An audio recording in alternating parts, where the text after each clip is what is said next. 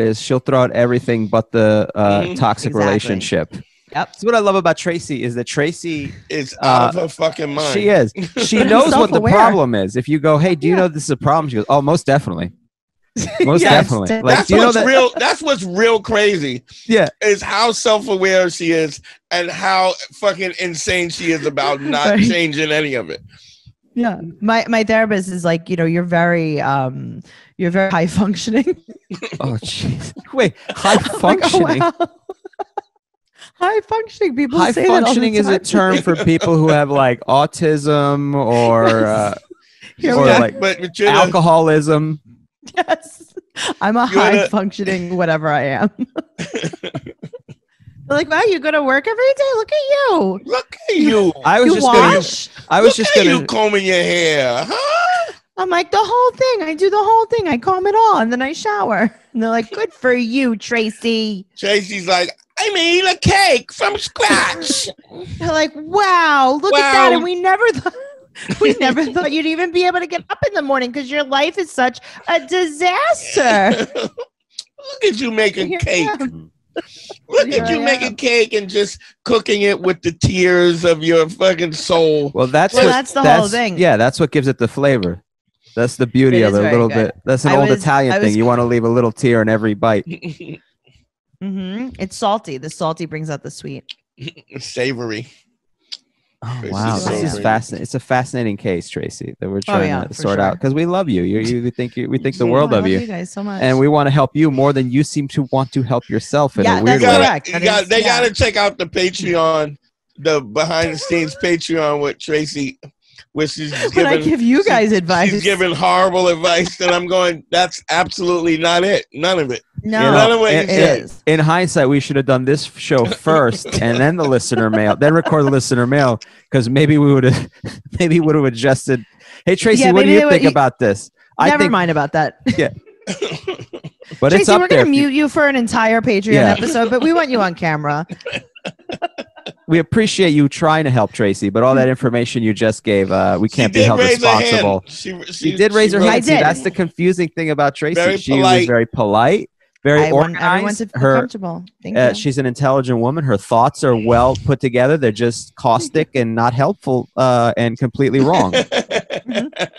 That's actually what my professor says about my papers. Yeah. They're like, but we can't not give you the grade. You did all the work. I mean, it's awful, but you did communicate the terrible ideas. Technically, they were communicated well. But if you want to check that out, we do answer. We do then. Tracey's thesis is caustic and wrong.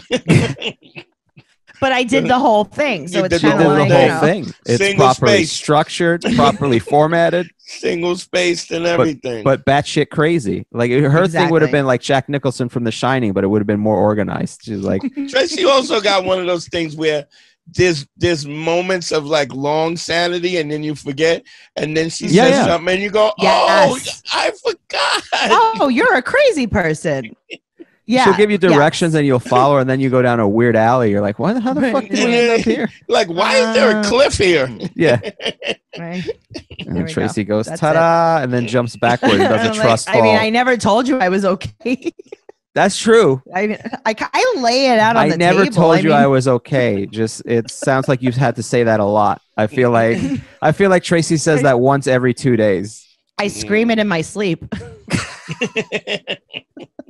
I'm okay. I never said it. I never told you I was okay. Why are you treating me like an adult? I shouldn't have these responsibilities. That will be the title of this episode. I never told you. I used to go snowboarding, right? And it was like a whole bunch of dudes that I knew would go. And one of the dudes was kind of like a weird kind of dude, and he used to wear a toupee, right? Oh, so we would rent one of those big church vans, and we would all go up to Hunter Mountain or Shawnee or whatever. And he fell asleep. He was in the front thing in his sleep. He was sleeping and he was dreaming.